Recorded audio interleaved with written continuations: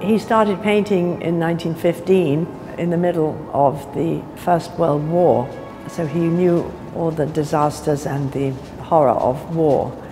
He took up painting and found that it was a delight, and it took him into a whole new life inspiration and imagination for him. As a child, Churchill didn't really show any indication that painting or the arts in general were of interest to him. Winston Churchill came late to painting at age 40 in 1915, after he was forced to resign his position as First Lord of the Admiralty. After the disastrous Dardanelles campaign at Gallipoli, Churchill took the blame.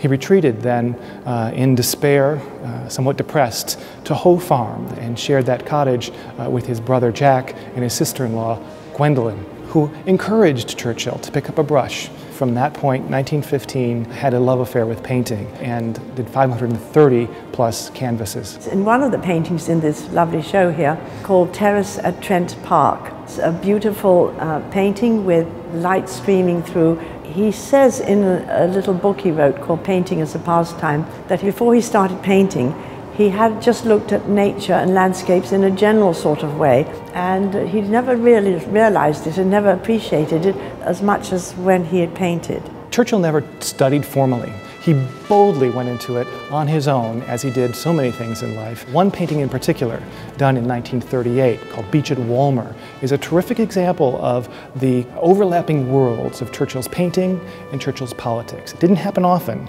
and this family bathing in the sand, off in the distance across the English Channel, you can imagine a looming Nazi threat. And Churchill places, rather boldly, a cannon on the beach, as if to say, we must arm. We have several very important paintings depicting the city of Marrakesh in Morocco in the exhibition. It is also the place where Churchill painted his one and only painting he executed during the Second World War. During the Casablanca Conference, when Churchill and Roosevelt gathered to discuss plans for the war. After the conference in Casablanca had ended, Churchill, and only Churchill could do this, invited Roosevelt to travel via motorcade across the desert to the city of Marrakesh, the Paris of the Sahara as he called it, to witness the sunset on the Atlas Mountains.